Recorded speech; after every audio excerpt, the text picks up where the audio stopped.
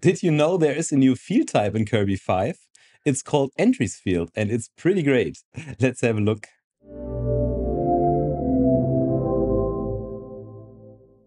You are probably familiar with the structure field, which allows replicating a set of fields.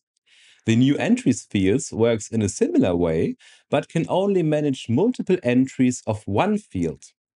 This is very useful if you want to store multiple values of the same kind, like a list of colors or dates. Let's set it up. First, we navigate to our page blueprint and add a new field with a type of entries. Let's say we want to add contributors of each project.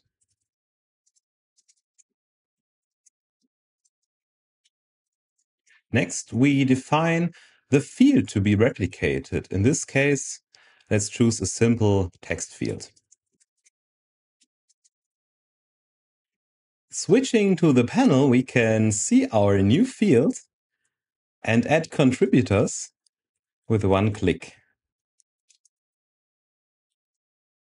We can rearrange them too. Great.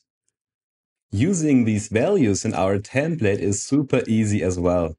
We can loop over all our entries using the new toEntries field method.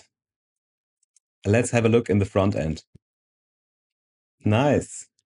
I'm sure you can find good use cases for that. A really cool addition to the panel fields for sure.